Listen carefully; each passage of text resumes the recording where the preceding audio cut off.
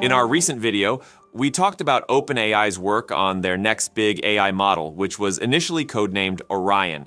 If you remember, we've been following this project closely, but now we've got some fresh news to share. The latest information reveals that Orion is now officially called GPT-Next, and it's going to be a massive leap forward. They announced that GPT-Next will be 100 times more powerful than GPT-4, which is not just a small upgrade, it's a huge leap forward in terms of capability and performance. This information came to light during the KDDI SUMMIT 2024 in Japan. Tadao Nagasaki, who's the CEO of OpenAI Japan, made a pretty big announcement there. He hinted that the model could be called GPT-Next, which fits nicely with how OpenAI names their models. But what really caught everyone's attention was when he said that this new model would evolve nearly 100 times more than its predecessors. Now let's pause for a second. What does that even mean? Well, unlike traditional software, AI models like GPT don't just get a little better with each version. They can grow exponentially. So this isn't just a small step forward, it's a massive leap. If we think back, GPT-3 to GPT-4 was a noticeable improvement, but Nagasaki and the folks at OpenAI are suggesting that GPT-Next is going to blow those improvements out of the water, like jumping from a Toyota to a spaceship improvement. Now, there's also some cool tech stuff happening in the background that makes all this possible. The new model is going to be trained using data produced by another model called Strawberry. I talked about Strawberry in a recent video as well, but if you haven't heard about it yet, it's a super smart model that's great at generating high-quality data, especially for complex areas like math and programming. This is crucial because the quality of data you feed into an AI model directly impacts how good it becomes. But here's the catch. There's a fine line here. Researchers have found that if you train a model on too much synthetic data, like the stuff Strawberry generates, the model's performance can actually start to degrade. So OpenAI has to find that perfect balance where they can use synthetic data to make Orion or GPT-Next super powerful without overdoing it. Now, this new model will handle text, images, and, for the first time, video inputs and outputs. You'll be able to upload a video and it can summarize or analyze the content directly. This video capability would be a major upgrade, positioning OpenAI to compete with models like Google's Gemini, which can already handle long video inputs. These advancements will provide new opportunities for ChatGPT users and developers on OpenAI's API playground. But why is OpenAI pushing so hard with this new model? Well, it's all about staying ahead of the competition. Right now, the AI field is getting crowded. You've got open source models like Meta's Llama 3.1 and other cutting-edge models like Claude or Gemini making rapid strides. So for OpenAI, developing GPT-Next is their way of staying in the lead, setting the bar even higher. Now during the same summit, Nagasaki showed a graphic that really highlighted the scale of improvement. It compared GPT-3, GPT-4, and GPT-Next, and the difference was like night and day. While GPT-3 and GPT-4 were relatively close in terms of capabilities, GPT-Next just towers over them both. And just to give you some perspective, this isn't just coming from OpenAI Japan. Even Kevin Scott, the CTO of Microsoft, showed a similar graph at the Microsoft Build 2024 conference. So when you have multiple big names in tech echoing the same sentiment, you know something major is in the works.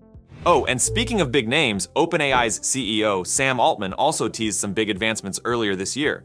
He mentioned that GPT-5, or possibly GPT-Next, is going to be much smarter than GPT-4. I know, right? It's like every few months we're hearing about some new breakthrough that's going to change the game. Now, when could we expect to see all this in action?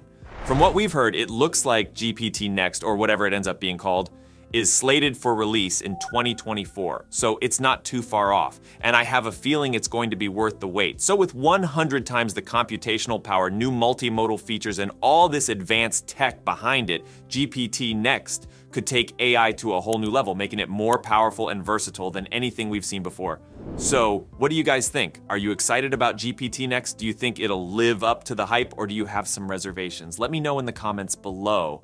Now let's talk about some other major AI news that I think is even more exciting than the GPT-Next update because of its massive potential. It's called Project Sid, and it's a real game changer in the AI world. Now this is the first attempt to create a full-fledged AI agent civilization. We're talking about over 1,000 AI agents working together, not just to communicate or solve problems, but to actually build an entire society from the ground up.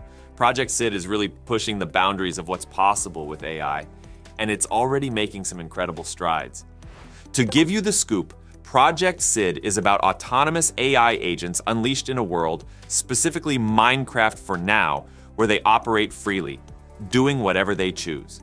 These agents are creating something entirely new, forming governments, building economies, establishing cultures, even creating religions. It's like watching an entire civilization unfold. And the crazy part is that it's all driven by AI. And to be clear, these aren't just simple commands or pre-written scripts.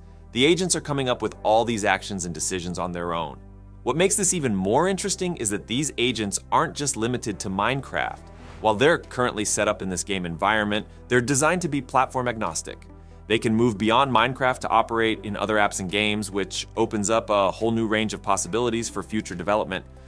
Minecraft is just the starting point, a sandbox where they're learning to interact, negotiate, and grow. And what have they been up to so far? When the agents first entered the Minecraft world, they started with nothing. But they quickly began to work together, eventually collecting over 300 different items. They didn't stop there. They went on to set up a market system and chose gems as their currency, effectively building an economy from the ground up. Interestingly, the priests became the most active traders, not the merchants. The priests were trading a lot because they were using gems to influence townsfolk to join their religion. This kind of behavior shows a level of strategic thinking and social influence that's pretty fascinating to see in AI. Every simulation run by these agents leads to different outcomes, and some of the stories coming out of these worlds are worth noting. One of them is Olivia's story. Olivia started as a simple farmer providing food for her village. Inspired by the stories of an explorer named Nora, she felt a desire to go on her own adventure. However, when the villagers asked her to stay and continue providing for them, she decided to put her dream on hold for the sake of the community. An AI agent making such a nuanced decision, choosing the welfare of the group over personal ambition, adds a layer of depth to how we think about artificial intelligence and agency. The project also experimented with parallel worlds under different leaderships, one led by Trump and another by Kamala. Each simulation had a shared constitution stored in Google Docs, and the agents could vote to amend it. In the Trump-led world, new laws were passed to increase police presence. Meanwhile, in Kamala's world, the focus shifted to criminal justice reform and the removal of the death penalty. These simulations are demonstrating that AI agents can not only govern themselves, but also engage in complex decision-making processes like creating laws and debating policy changes. Then there was an incident involving missing villagers.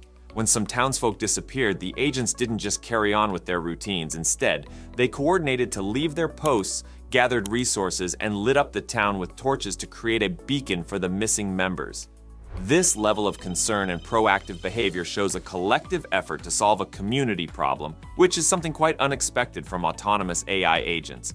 Project SID has shown that these agents can collect up to 32% of all items available in Minecraft. To put that into perspective, this is 5 times more than anything previously achieved by similar AI systems. There isn't a benchmark for multi-agent worlds yet, but what's happening here suggests the incredible potential of multi-agent collaboration. Starting with games is just the beginning. The broader implications for AI coherence, collaboration, and long-term development are significant. Right now, these agents are making significant strides in understanding and solving some of the toughest challenges in AI. And the team behind Project SID is open to expanding this concept further. They're inviting others to create their own worlds and explore what these agents can do. So keep an eye on this space because this is just the beginning. Also, drop your thoughts in the comments below and don't forget to like and subscribe for more AI and tech updates. Thanks for tuning in, and I'll see you in the next one.